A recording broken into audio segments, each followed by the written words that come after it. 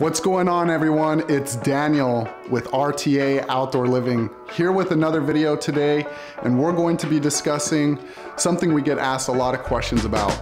We're gonna go through the electrical requirements for a gas grill and what is the best way to run electrical to your grill.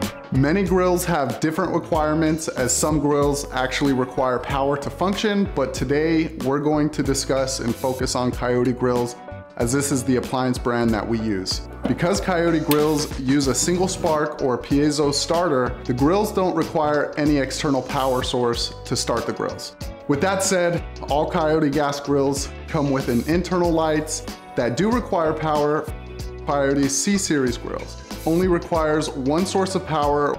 We recommend locating this power source inside the structure of the island, as the power cord for the lights are at the bottom left-hand side of the grill. This power cord can be plugged into any standard 110 outlet. For the S-Series Coyote grills, this will require two sources of power. We recommend having one outlet inside the island structure for interior lighting and LED lights on the grill knobs, and another external power source for the rotisserie. The rotisserie motor on the Coyote grills comes standard on the left-hand side of the grill, and the motor has a short cord that comes out of the motor and requires power. The cord for the rotisserie could be plugged into any standard 110 outlet, just like the power cord for the lights. The difference here is you will want the power source for the rotisserie to be located outside the island. Here are some of the most common ways to make sure that you have a power source to plug your rotisserie into. Some people are putting their islands up against a wall and have outlets on their back wall. But in the event you don't, you can easily incorporate an outlet into your back wall that the island is going up against and use that to plug your rotisserie motor into. If your grill is going on the end of your island, you can incorporate an external power outlet right into the side of your island to plug directly into.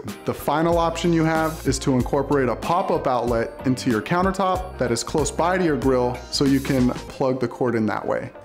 Well, there you have it, a quick guide to providing your gas grill with the electrical sources it needs. If you have any questions, feel free to ask them in the comment sections below. Don't forget to like and subscribe to stay tuned for future videos. Once again, it's Daniel with RTA Outdoor Living, and we look forward to helping you host the moments that matter.